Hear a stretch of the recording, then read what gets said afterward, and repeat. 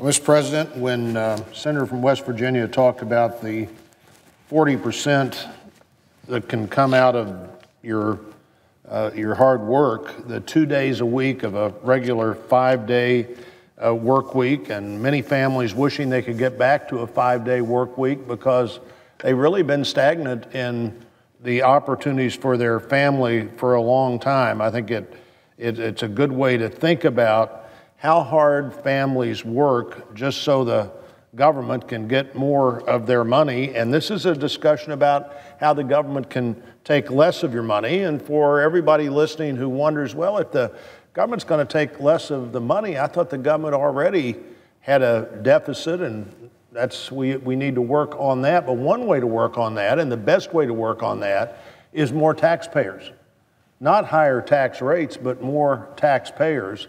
And I think we're looking at some tax changes here that would allow more taxpayers to be sharing the burden, hopefully paying taxes, as I said earlier this afternoon, hopefully paying taxes on a bigger paycheck to start with, and you can take less money from the tax code out of that paycheck, and the government gets more money because you got more people paying those taxes, more growth. We've had, I think, the 70-year average on growth since World War II was 3.4% on average. Every year the economy was that much bigger than the year before. And so it ought to be achievable. If for 70 years we achieved that, we should be able to get back to that again if we do the right things. But for the last 8 years, I think even the last 9 years, that growth has been less than 2%. A lot of our problems will be solved, both our problems of jobs that aren't growing as they should in terms of what they pay, and the government not having the money it needs to defend the country and do other things. A lot of that can be solved by an economy that's thriving again. More take-home pay for hardworking families. 10 years of not seeing that happen. Now, if you combine good tax policy with good regulatory policy, which means the regulatory excesses of the last few years are clearly being brought back under control. Clearly, the federal government is beginning to look at regulation and being sure it's common sense regulation again. Consumer confidence is growing. Every single month, we look at those numbers, and they've generally been better every month than the month before. They've certainly been better the last 7 months than they were in any previous 7-month period of time for some time now. And then you have good tax policy and good competitive policy, and before you know it, things begin to happen. And that stagnant income, and you can see a study here that, well, maybe the income hasn't gone up, but because things are a little less expensive and inflation's been so low and so many of the things that families need are less expensive, really they got more money than they used to have. Try to explain that to a mom and dad who are trying to buy 5 pairs of tennis shoes for 5 kids, or doing the things that you need to do as a parent. You're just trying to be sure that you could do something for your family every week or so that was a little bit extraordinary. If you don't have extra money, you can't do any of that. Over 75% of the full-time workers in America say when asked that they're living from paycheck to paycheck. Over 20% of Americans say they have zero savings. And a much higher number says they have less than $400 or $500 in savings. And these are people whose parents and grandparents had worked hard to save whatever they could and would like to see that ability happen again. Lower taxes. We need lower taxes. We need better jobs.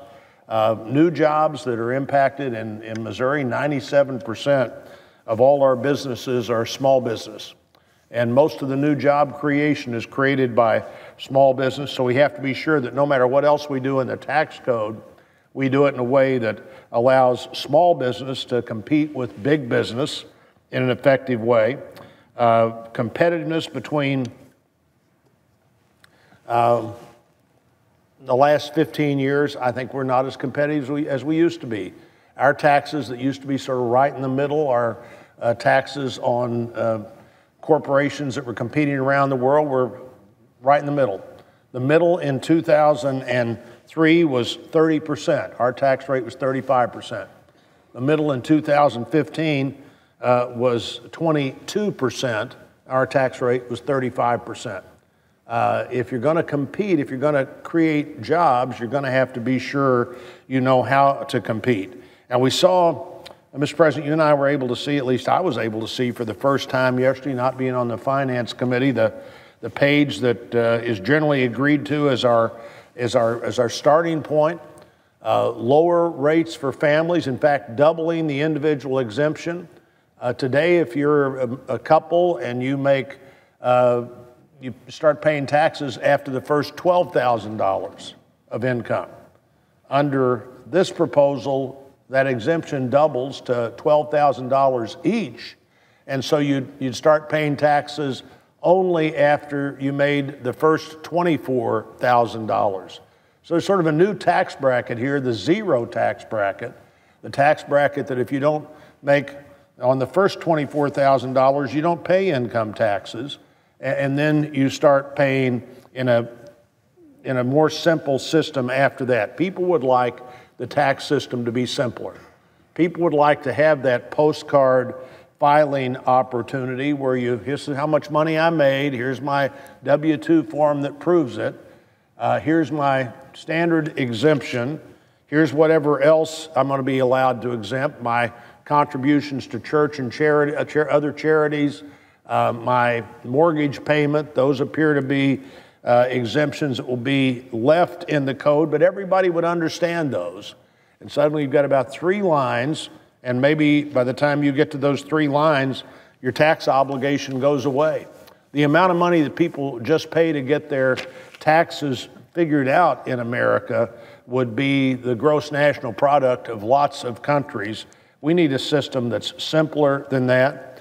The death tax, you know, if you're a family farm or a small business and somebody has stayed on that farm with you from your family or stayed in that business with you from your family, very hard to figure out when the mom or dad dies, very hard to figure out who created what wealth as you work side by side to create the wealth.